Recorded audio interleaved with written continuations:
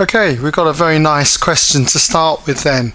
We've got to find dy by dx for y equals x to the power 4 plus x to the power third plus 3. Now, each term has the form y equals ax to the power n, so you should be familiar with terms of the form ax to the power n when it comes to differentiating them. All you need to do is you multiply a with the power n to give an, and then just reduce the power by 1. So I would put, therefore, dy by dx equals, so for the first term we've got a 1x to the power 4, so it's going to be 4 times 1 is 4, reduce the power by 1, and you've got x to the power 3. For this term, n is the third, we've got a 1 at the front here, so it's going to be again 1 times a third, which is going to be plus a third, and then just reduce the power by 1, so if we take 1 off a third we end up with minus 2/3.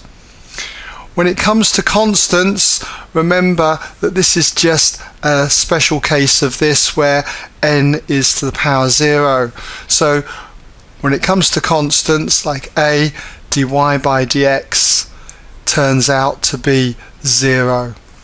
So differentiating the 3 with respect to x, well, that just is 0, so no need to put it on the end. And that's essentially the answer. But if you did want to tidy this up further, just as an exercise, then the second term cleans up. We can think of x to the minus 2/3 as 1 over x to the power 2/3. I'll just write it in for the moment as 1/3 times 1 over x to the power 2/3. And then if you multiply that fraction out, what you're going to get is 1 times 1 is 1 all over 3x to the power 2/3. So there's an alternative version, but as I say, you can leave it like that.